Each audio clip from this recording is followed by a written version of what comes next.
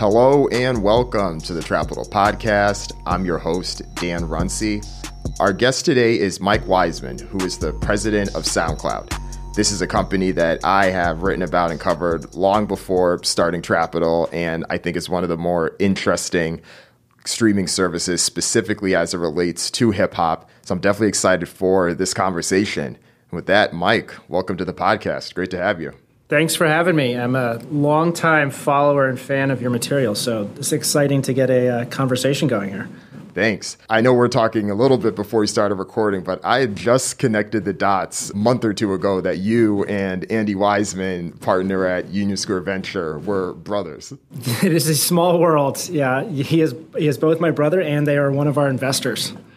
But it's great to have him as a brother and also a support for business stuff too. It's just a fantastic relationship. Nice. Yeah, I think I first heard it was I think it was on a Peter Kafka Recode podcast. He was the one that had to mention it, and then knowing of the two of you individually, I was like, wait a second, no, and that's when I hit Andy up about it. Yeah, and he is, as you know, is quite knowledgeable about music history, what's going on in the market right now. He keeps up to speed. It's hard to keep up to speed with him. It definitely is. He is prolific on to where he's dropping artists that even I hadn't heard about. And this is my livelihood to make sure I'm up on this stuff. First, I'd love to hear a little bit about your transition to SoundCloud. So 2 years ago, you come from Vimeo. This was a company that was strong. You and Carrie Trainer, who is your then CEO, now CEO here, decide to make the leap over, and you joined SoundCloud at a very interesting time. There were a ton of layoffs, investors getting nervous, there was difficulty finding a buyer, and I think the product itself had some questions, and folks like myself had written about some of the challenges. I'm curious, why did you decide to join at that moment? You know, there's a couple ways to think about it, and it's been an incredibly exciting 2-year run since we've been here, but a couple of things where, Carrie and I were talking about, Carrie had left Vimeo. I was, generally running the Vimeo business for about a year after he left. We sort of talked about working together again at some points. And so this opportunity was a good, sort of personal fit for both of us. Second was, we had, at Vimeo, we had looked at essentially the landscape in a couple ways. We looked at it very similar to the way we look at it at SoundCloud, that there's a creator or artist-facing side of the business, and then there's a consumer-facing side of the business. At Vimeo, what we realized is in the creator-facing side, in video, there's a lot of technology that's been developed. There's robust technology for editing. You have big players like Adobe and Apple involved. And then the consumer side of video is obviously now moving heavily into streaming with Netflix and Amazon and YouTube. But when we looked at music, we actually said to ourselves, wait a minute, there's a whole other opportunity here. The sort of creator-facing side of music is actually very underdeveloped. A lot of that was stemming from the fact that the music industry for the last 20 years was in somewhat of a decline position up until the last couple of years ago. And so that whole side of the market, we were thinking to ourselves, is, wow, that's a huge opportunity. Then we looked at a lot of the things in music and we said, wait a minute, what's the best positioned company to sort of approach that side of the market? And that was SoundCloud. At the same time, SoundCloud was going through, obviously some financial difficulties, some team transition. And so that sort of opportune time between us working together, industry opportunity, plus then SoundCloud effectively, having the right time, the right moment was the right time for us to jump into it. So more about the creators itself. What did you think was the biggest opportunity there? I definitely understand the opportunity to focus on them, but what did you think was missing from what some of the other players in the marketplace weren't offering? Well, I think it's more about what the creator's life cycle is about to be. So the thing that I saw was, as the consumer side of streaming is growing, now it was gone from $15 billion in revenue a year to $20 billion in revenue a year. What that means is there's more opportunities for more independent creators, more emerging talent to bubble up. And we saw a couple things. One is offering them better tools, better technology to access their fans, better ways to read their data. The second thing is also better ways to monetize their work and to make and earn a living from their music.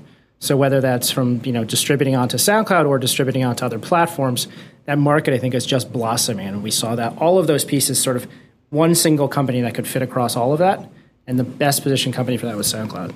So since creators are a bit more of your focus than subscribers, the way that a SoundCloud or not a SoundCloud, the way that a Spotify or Netflix looks at their subscribers, they're often telling their investors and telling the media, don't focus on our profitability, focus on our customer acquisition cost, lifetime value ratios, focus on that more than anything. Do you look at that similarly with the cost to acquire a creator and the lifetime value of a creator on the platform?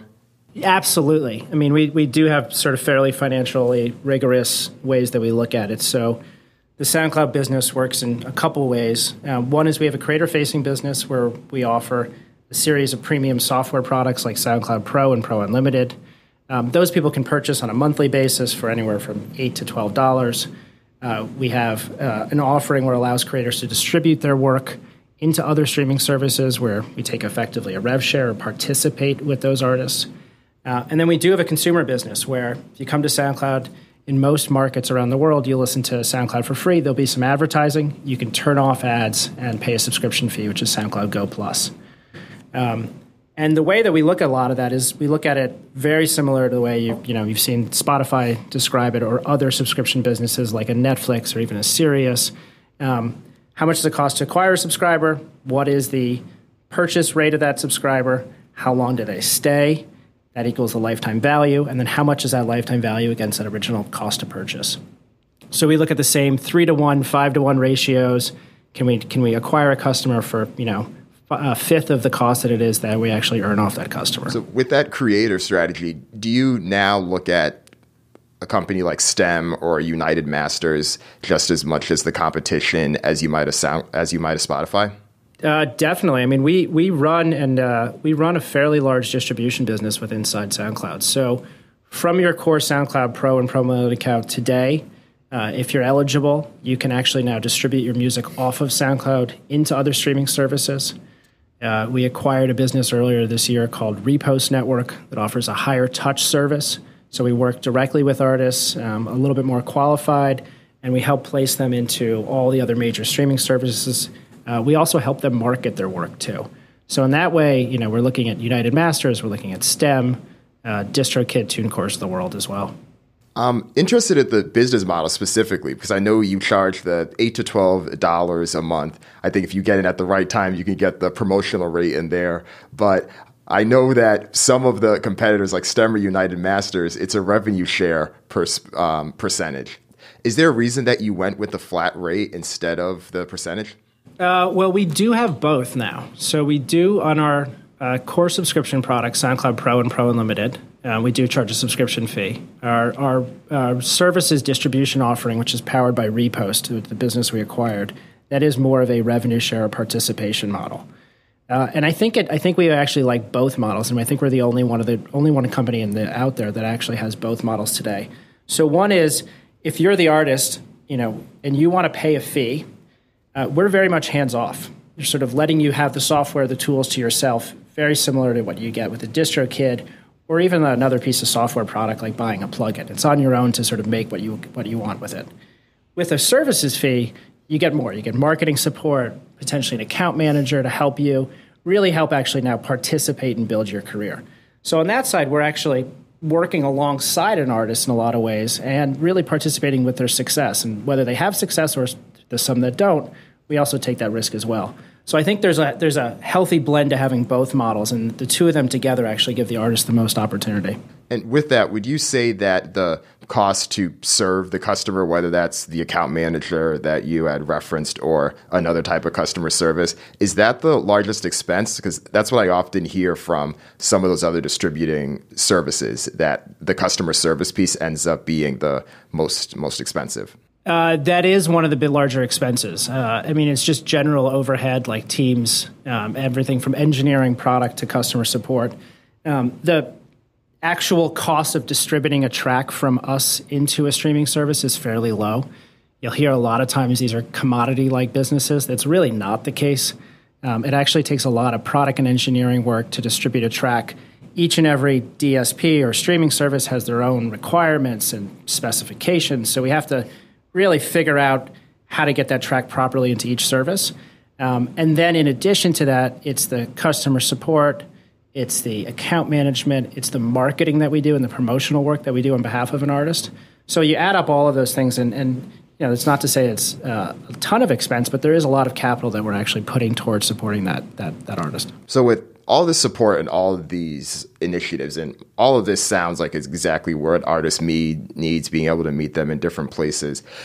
Is there a ideal timeline where an artist no longer needs SoundCloud or they go on their own? I know we've seen examples like Lil Tecca, who had recently just signed with Republic Records, but do you look at those as more success stories? Do you look at those as, okay, the longer we can keep someone on this platform, the better? What does that look like? I think it's more of a spectrum, and this is something that we're seeing in the market, and it's a little bit more sort of artist dependent on where they are in their life cycle, their stage of their career. So the way we look at it is like, think of a bell curve. Sort of, you have a curve that goes up, you sort of hit a peak, and then the curve goes down. So when artists on that earlier side of the career, that's an artist who's building fans, figuring out their sound, deciding how they're going to be an influencer, how they're going to market, sort of honing where to sort of put their effort. At the sort of peak or the crest of that curve is, hopefully that artist has some success. They've gotten through, they've broken through, they're actually earning some significant streaming revenue. They may be touring then. And then there's also the part of the curve that, we tend not to think about in a lot of the stuff we read is the artist is now sort of coming down from that. They've built a fan base, they've built a catalog. They actually probably want to have a sustainable career over 10, 20, 30 years. And the part of the set that actually what we offer and what some of the distribution companies offer is for that beginning part of the curve and the end part of the curve serves it really well. And that's where you see a lot of our artists actually becoming independent. So you can do it on your own. You can earn more revenue. It's that on your way up. And then artists who've also, a major label and may not work for them anymore. They're not in the front line. They're sort of more in the catalog section for the labels. Those types of distribution services also really work well for those. It's that part in the middle where that artist is gaining traction, needs to go global, thinking about radio promotion, wants expert support. The labels are still great for that. And so we're not saying stay independent forever and never leave, the SoundCloud environment or never leave an independent distribution service. If you need that type of support, go get it, because that's going to be what's probably best for you at that point in your career. A lot of this makes me think about tech and the parallels there, because now more than ever, you're starting to see so many companies shy away from VC funding. They don't necessarily want to chase a large venture capital firm to try to grow to skyrocket levels, the same way that someone may not want to join a Republic or a Columbia to get all the support in the world. And seeing how in tech there's so many examples now of whether it's different types of accelerators or different types of VC firms that are a bit more focused on profitability, sustainability, and being able to meet you where you are. And that sounds very similar to that spectrum that you're explaining about where SoundCloud fits. Yeah, it's where we're the accelerator, the sort of the early stage accelerator into VC terms, Series A, Series B, where you're starting to get some traction, you're figuring out your business model, you're in sort of tech talk, your product market fit, who's the audience, how are you going to market that? That's really where SoundCloud is, sort of that global accelerator of music and music culture. Now, when an artist starts to get more traction, then that's where they decide, okay, can I do this on my own? Do I need more money, more capital? In the same way a business says, wait, I can expand, I can go global, I can open up international offices, I can add more marketing dollars. In order to do that, I may need more money. And at that point, you make the decision, do you just try to keep building on your own, or do you go try to look for more money? And typically, that's when you bring in a later stage investor, growth equity VC fund, a private equity fund. In the same way in music, that's where the labels come in. They can offer bigger checks, bigger resources. And so that it's a very similar model in that way, in sort of the incubator to seed investor to Series A investor to growth equity in the music world, starting on SoundCloud, getting with a distribution service to then potentially moving up to a major label. A lot of the artists that are in that across that spectrum, specifically in the early stages, those are the people that have collectively been called SoundCloud rappers over the past few years. And I know the term is often used pejoratively, but what does the term mean to you? What do you mean? What does it mean when you hear SoundCloud rapper? I mean, you could think about the way the music sounds, but that is at this point, the sounds have gotten much different. I think the way I think about it is it's more do-it-yourself. It's immediate. It's taking a track that you just made on your phone and putting it up into the cloud and getting it out to your audience. It's more of that sort of that punk ethos around music than it is anything that's specifically around, the lyrics, the sound. You could say it's the different pieces of it. It's really about the ethos and the movement at large, which is really about getting your music out there, getting to your fans, doing it without, a large amount of support. And it's really what actually is sort of, always made music really special, that always comes up in different generations. As I said, sort of whether it's punk or it's, a different genre that's emerging. Interestingly, in the U.S., we're very hip-hop focused. Outside the U.S., SoundCloud has a lot of other genres that are bubbling up every day. That's not just what we would consider in the U.S. to be SoundCloud rap. So why do you think that's different outside the U.S.? Music is very local. So, one example is we actually are, I think, one of the top, 2 or 3 music streaming services in Egypt right now. 85% of the people listening to music in Egypt on SoundCloud are listening to music that was uploaded from Egypt. So it's inherently that local music scene, put out there in the digital world. And so in the U.S., that local music scene has definitely, shifted into hip-hop and SoundCloud rap. But other countries are sort of, that local music scene that's bubbling up, and whether it's politically themed or emotionally themed or talking about issues that they're facing in their home country, it's very naturally aligned with the local side. So when you see a trend like that, like with Egypt, for example, is there a concerted effort internally in the company to try to nurture that or find out what's happening on the ground or see if there's an opportunity to build some creator tactics to help see what the landscape might be? Absolutely. I mean, we would love to be everywhere at all times. We do have to pick and choose, where we focus our efforts, but we're seeing similar things. We see it in Egypt, we see it in Africa, a lot of really interesting trends coming, Indonesia. And so what we try to do is, one is we obviously use data. We use a lot of data to sort of look and see what's happening, from wherever we're sitting.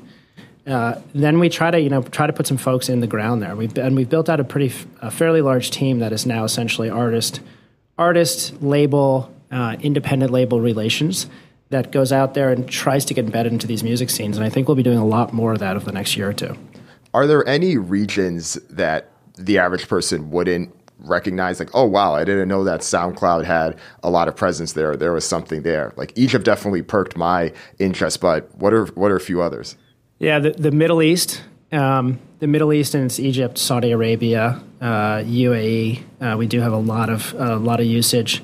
Eastern Europe, you have a lot of usage that's coming out of there. And again, it's not like this is people in Eastern Europe listening to Drake or Chance. It's people in Eastern Europe listening to music that's coming out of there. And then also Southeast Asia, Indonesia, Vietnam, a lot of those sort of emerging scenes where in a lot of ways, it's also at a geopolitical level. It's where countries are opening up a little bit more, and then the art scene has a little bit more freedom. And the best place to sort of get your art out there, if it's music, is generally using SoundCloud or an open platform like ours. That makes sense. And with that, as you mentioned the geopolitical aspect, I know that the concept of free speech and all that has been widely discussed in several things, whether it's the NBA or other aspects. Does the content of any of that free speech in any of those countries that are having geopolitical differences or transitions, is any of that something that you've all had to make decisions on or be cognizant of? We're always cognizant of it. And we take trust and safety, copyright policy incredibly seriously. So we have a series of community-based filters where if, someone who's listening to something sees something that shouldn't really be there, and whether it's derogatory or considered hate speech, that immediately gets flagged to us, gets taken down. We have a trust and safety team that works with regulatory bodies around the world to make sure that we're sort of always in compliance. And then additionally, we have technical filters that actually try to make sure that there's not illicit imagery that's uploaded on a profile. And so we try to keep it as potentially clean as possible. But at the same time, we also realize, music also has a lot of content behind it that, can be misheard or misread. And so we're trying to keep that balance between keeping it free and open, but also making sure that it's a safe place for fans and audiences. That makes sense.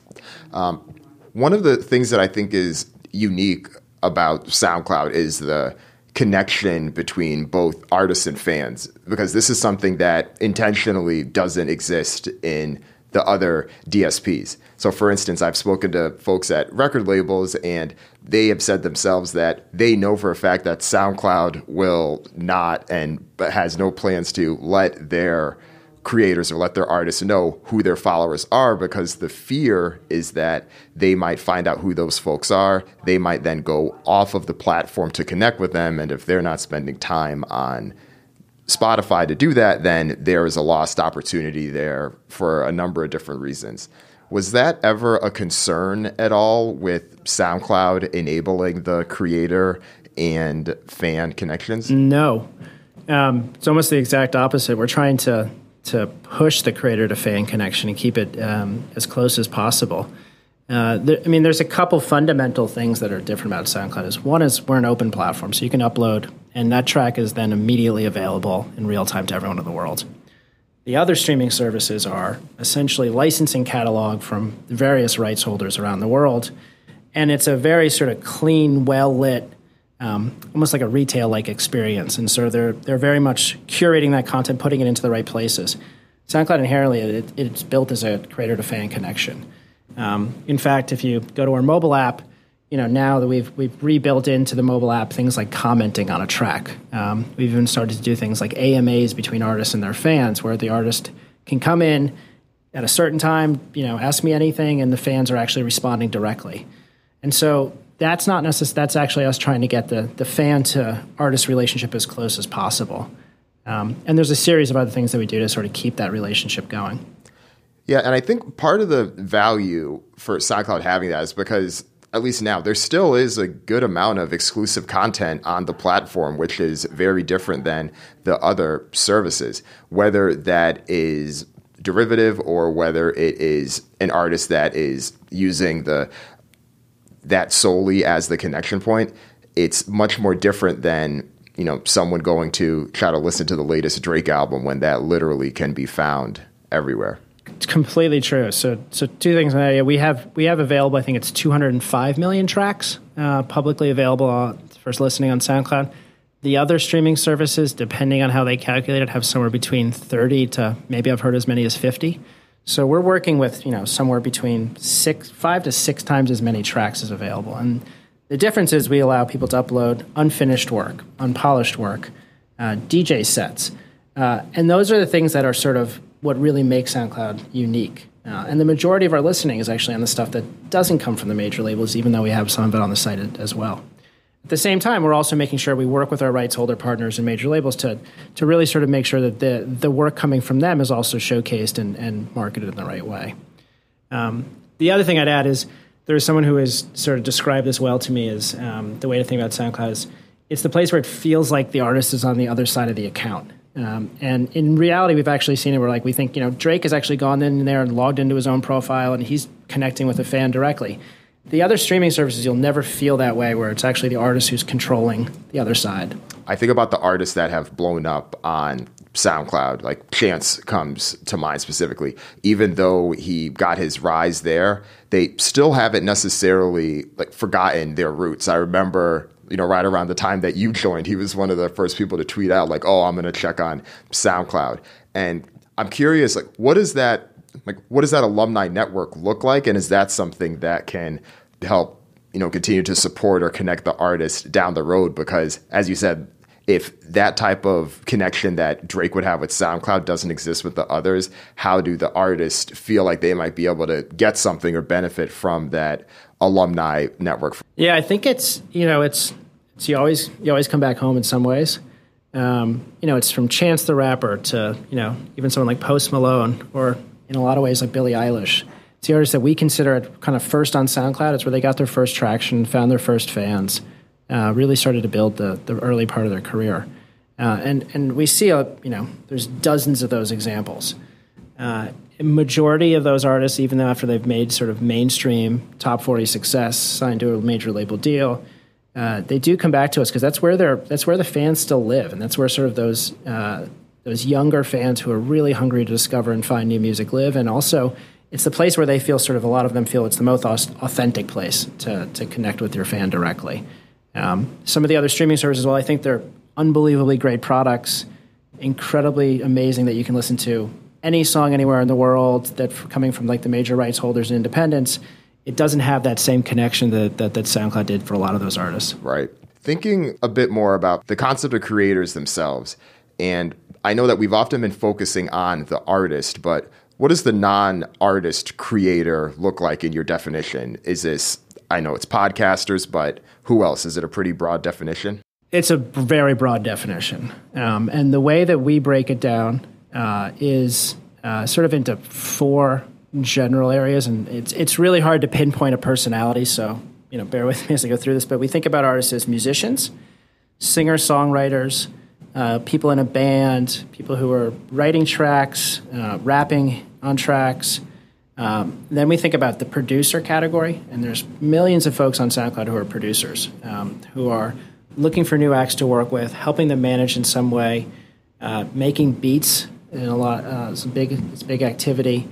The producer is also very close to musicians. Musicians can become producers. We also think about DJs. We have several million DJs who use SoundCloud, and sort of traditionally you think of the performing DJ, but these are also people who are performing at a wedding or for a friend's party or just going to a club down the street. And then we do have speech and podcast. And so that creator can be someone who's actually creating the underlying material. They're also someone who is part of that core working group. They can be sort of in a support function, a manager, and there's a lot of sort of areas, and a lot of people move in and out of a lot of those different areas too. So it's not just when you think about a SoundCloud rapper, that's what we consider a creator. It's much broader than that. And is there thought, or maybe this is already happening, around being able to form the connections and bonds between those? Because a lot of those people naturally would want to work together, and some of them are just putting their stuff out there. And of course, there's marketplaces like BeatStars where folks can buy services from one another. But because SoundCloud is serving so many of those people that would naturally work together, are there opportunities and connections for them to naturally blend or naturally collaborate?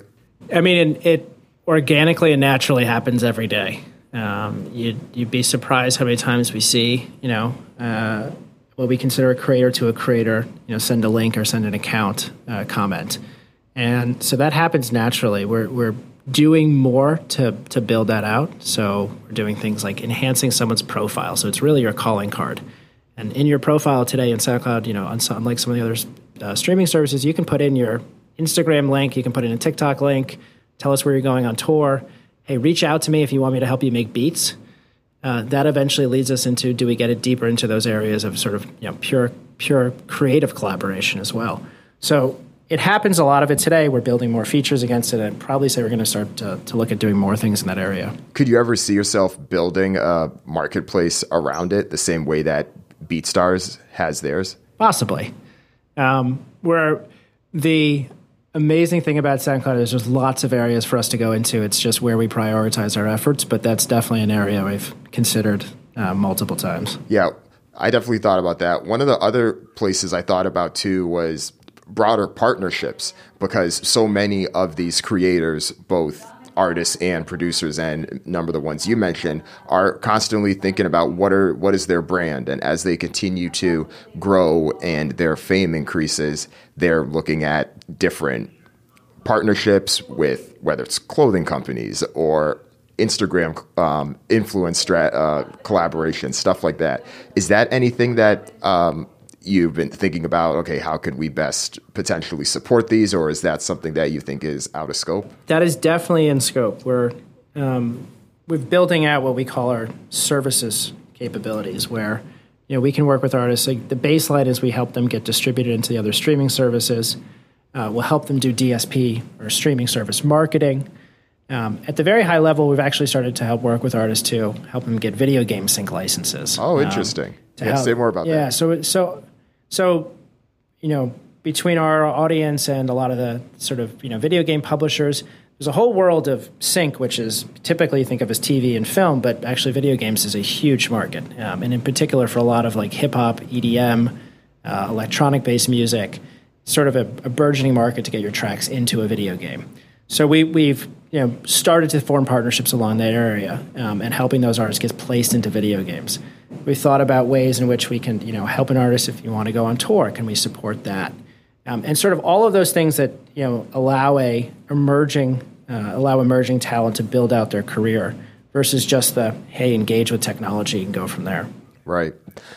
Talk to me a little bit about podcasting. This is, of course, a big opportunity for creators. A lot of the other DSPs have focused on creating original content to add higher profit margin opportunity to the revenue mix. Is this something that you're all considering? Yeah, I mean, we consider in a couple of ways. One is we're probably one of the largest hosts of podcasts. So anyone can upload a podcast to SoundCloud. You can buy a premium account, and you can then point that podcast and distribute it from SoundCloud into Apple and other podcast downloads areas. So we're building out that functionality. We're also trying to figure out ways that we can sort of introduce podcasts into the experience. I think everyone's trying to figure this out. Pandora has the Podcast Genome Project.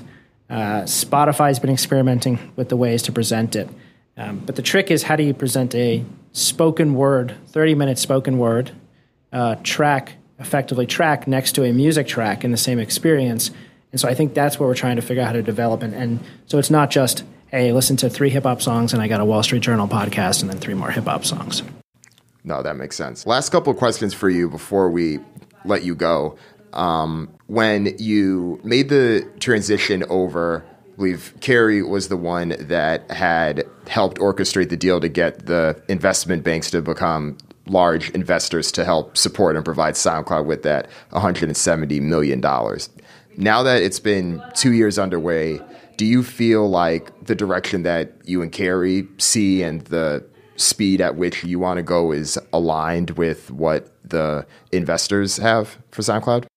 Yeah, absolutely. I mean, Carrie and I were intimately involved together in bringing that fundraising together.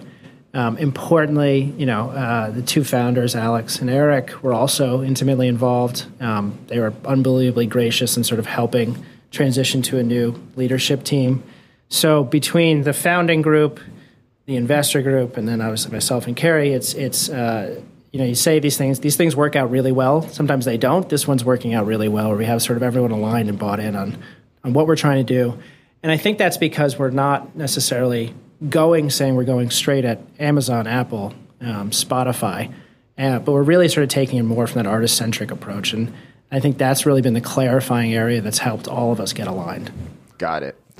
Is there one artist that you didn't know about before you got to SoundCloud, but now since being in the business, being in this role, you're like, all right, no, I'm now listening to this person. That's someone that I'm regularly checking out. Oh, that's a good question. I'd have to, let me think about that one for a second. I'd have to say it's probably, I've actually been listening to a lot more Chance than I had before. My background is I'm more of a rock, even moving into heavy metal fan.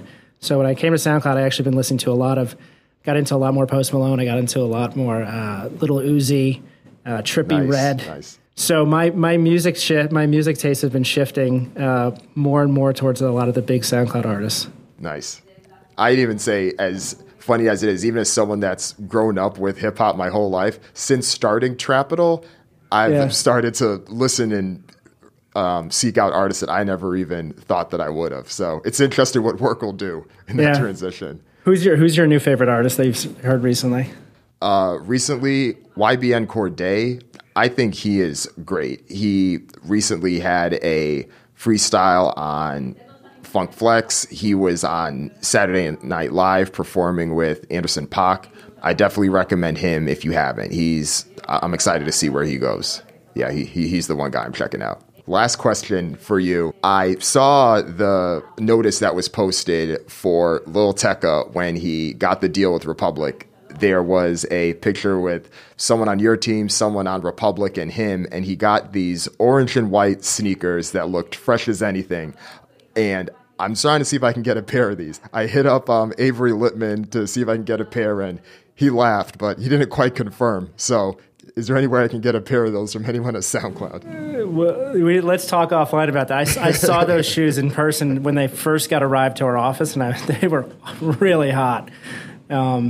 Yeah, well, let's chat offline about getting a custom pair of Nikes. I've been looking for those myself too. Nice. Okay, we're in the same ballpark. We're in the same ballpark there. And for the listeners, I'll add a link in the show notes so you can see what these sneakers look like.